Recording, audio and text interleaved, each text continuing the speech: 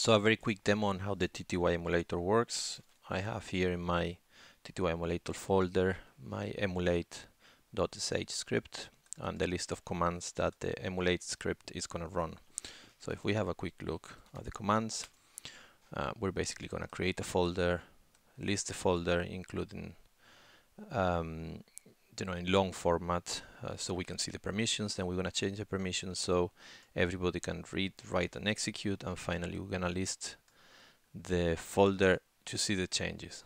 All right. So if we run the emulate, it shows the prompt, waits until user input. So I press enter, and it's going to write the first command. Now I press enter again, and it's created the folder. Now I press enter again. It's going to run the next command. Sorry, type the next command now. I can press enter again, and it's going to show me the folder. All right. So press enter again. Types my command, and waits until I press enter again, which it does the chmod, and I press enter again.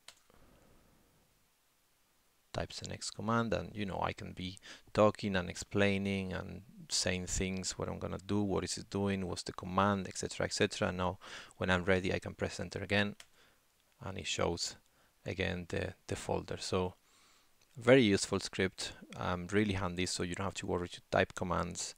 It actually shows your prompt and your command with colors, which is quite nice because it's easy to see.